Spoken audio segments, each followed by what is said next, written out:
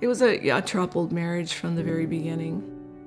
I think he resented being committed. Thought once we started a family that maybe things would be different. I think he loved our girls a lot, but for him, he modeled his idea of what a father and a husband was after his own dad, and his dad didn't do a great job. I had enough God knowledge that I knew that this was not a good idea to be marrying someone who had none of the same beliefs that I had. It was always this push and pull of trying to find places for us to connect. And then when his health changed significantly, things really deteriorated to a place where he finally decided that he would be happier if he went his own way. So that was that. In fairness, when my marriage ended, there was an incredible amount of joy and freedom. So initially, that first few years, it was just building this new life. But I also knew that there was all this stuff that I needed to deal with. It wasn't like, yay, I'm going to take Freedom Session. I had a number of friends who were talking about it. And it just seemed like every person I met, every conversation eventually drifted to Freedom Session until I finally couldn't ignore it. I went thinking it would all be about my marriage, and it wasn't. It was all kinds of other stuff.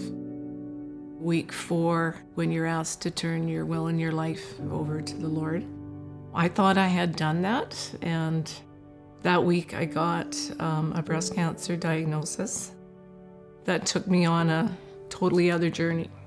So that was a different breakthrough of a new level of needing to trust.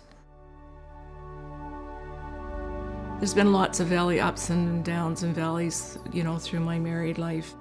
And I've always noticed that for me, it's easier to submit when something is happening that's overwhelming. So I knew that this was way too big for me.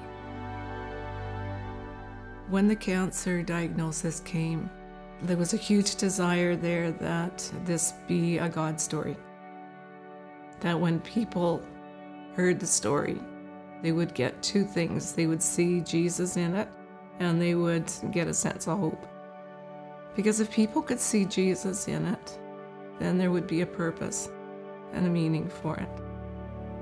People will say, you were so strong all through the treatments, and I go, It was God that was strong in me that carried me through. Well, it was amazing to be with a group of women who were incredibly supportive and kind. We really bonded together as a group. If I didn't take the Freedom Session, I guess my life would be still spinning my wheels on things from the past that have hurt me and held me back. There will always be issues, there will always be areas of struggle or woundedness that are going to emerge, that are going to have to be dealt with, but I've got the tools to deal with them now. I understand that I serve a God who wants us to be whole and to be healed so that we can be used by Him. I'm looking forward to this year being a facilitator, but also doing my own work as well to see what God's going to bring out this year. For right now, I am cancer-free, and I'm very grateful about that. And I'm looking forward to just reclaiming my life and going back to school, back to teaching, and see what God's got next.